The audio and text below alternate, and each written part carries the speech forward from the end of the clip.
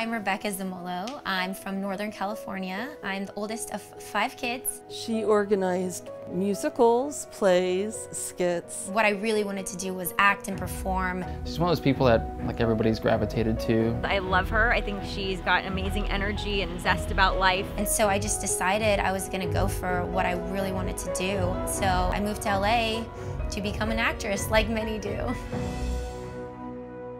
I remember I went for a run one day, and all of a sudden, I was like, I have to run to the bathroom, and I ran back. When her stomach started acting up, and we really didn't know what was going on. They sent me in for a sigmoidoscopy, and that's where I found out I had ulcerative colitis. So ulcerative colitis is a disease that involves mainly the colon and rectum, and that leads to symptoms such as diarrhea, bleeding. We had met with this new surgeon, and he just kind of wanted to talk to us, and we get in there, and he's basically just saying, hey, we need to talk about surgery. They were recommending getting my colon removed and then carrying a bag. The surgery we're planning to do is to remove the entire colon. When she put a bag up on me, and I was like, oh my God, this body will never be the same again. It made me sad, but it also I felt like a little at peace, knowing that this was the right decision.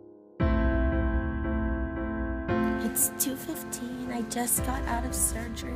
I didn't want to look at it. It is freaking huge. I don't know how I can feel good wearing a bag, but figure out a way, I guess.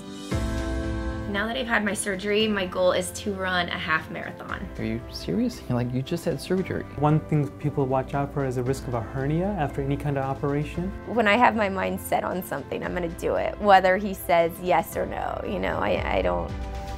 It was gonna happen.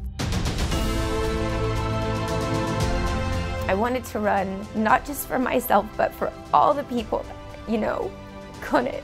I knew if my friends were there and doing it with me and supporting me, that I could do 13.1 miles.